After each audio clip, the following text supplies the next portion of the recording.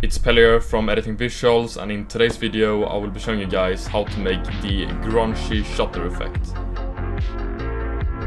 Before we start the tutorial, I just want to let you guys know that we recently launched a new editing pack called the Color Glitch Pack, and you guys can use the discount code Pelle to save $10. Let's get right into the tutorial here. So we're going to start off by choosing a clip here. I'm using a clip here of Central C, and after you're choosing a clip, you're going to be making a adjustment layer. So Ctrl-Alt-Y, and for this grungy shutter effect, we're going to start off by adding the effect noise. And I would say this noise effect is probably one of the most important effects to use when making like grungy effects. You're going to set the amount of noise to 20%, and after that you're going to uncheck the use color noise. And you'll get this kind of noise here.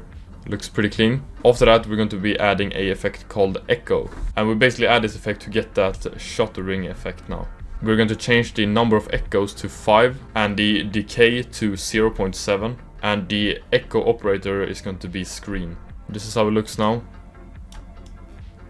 Pretty cool effect, but to enhance this shutter effect even more, we're going to be adding posterized time, and I'm going to set the frame rate to 8. So now it's really going to start lagging here a bit, which looks good in my opinion. And when we added the echo effect, it started to be kind of desaturated, this clip here. So we're going to be adding curves now. And we're adding curves basically to play around a little bit with the contrast. For the curves here, I'm going to make a dot here, and then I'm going to drag it to something like this. I don't want to make it brighter, I just want to make it a little bit darker, because it's already pretty bright. And this is how it looks now. Looks pretty cool in my opinion. So here, when the clip switches, we're going to cut the adjustment layer, just like that. And then to the end of this clip, there we go, next clip. So now when you add the effect to certain sections of the video, this is how it's going to look.